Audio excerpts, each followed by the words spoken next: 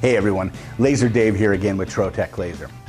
Today's laser hack is going to go through and show you a simple process on how to use your laser system a lot more efficient when engraving materials. Let's take a closer look and show you exactly what I mean. We are going to engrave this file onto a business card sized anodized aluminum tag to get a process baseline time. In this first case, we will engrave a single part, then look at the time it takes to process on a Trotec Speedy 400 laser system. As you can see, it has taken 1 minute and 41 seconds to process the single part. Now let's take this same part and run 9 parts at a time in a 3 parts by 3 parts configuration at the same settings.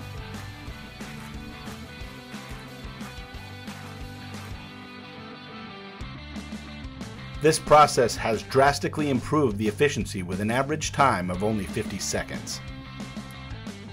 Now for the third and final test, I'm going to process a single row of 9 parts at the same settings and look at the average time it takes to process each part. We will then compare the difference of the 3 processes.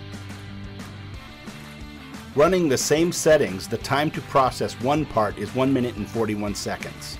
3 rows of 3, the average time was 50 seconds per part. And clearly, the most efficient method of laser processing is to process a full row of parts with an average process time of only 29 seconds. Thank you so much for watching this video. Please don't forget to like and subscribe. If you have any questions, please leave them in the comment section below or see our website at troteclaser.com.